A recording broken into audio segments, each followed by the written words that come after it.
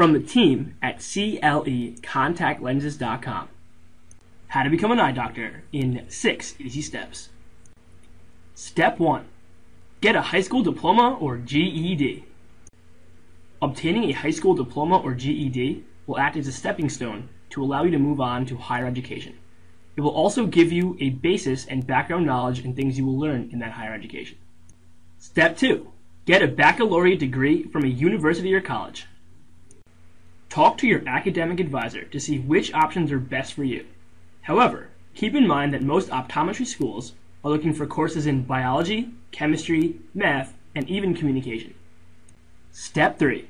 Study up and take the OAT. The OAT, or Optometry Admission Test, is the accredited exam required by optometry schools across the country. There is a small fee and prep courses are highly encouraged. Step 4. Apply to schools with an accredited optometry program and complete a 4-year degree. Most students will complete a part-time residency program or start a full-time one immediately upon graduating. Step 5. Get licensed.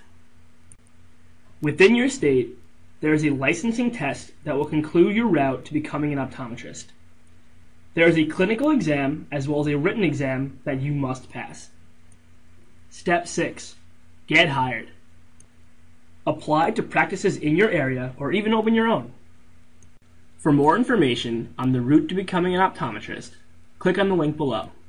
That will bring you to CLEcontactlenses.com, where you can get all the information you need. Thanks again, and thanks for watching.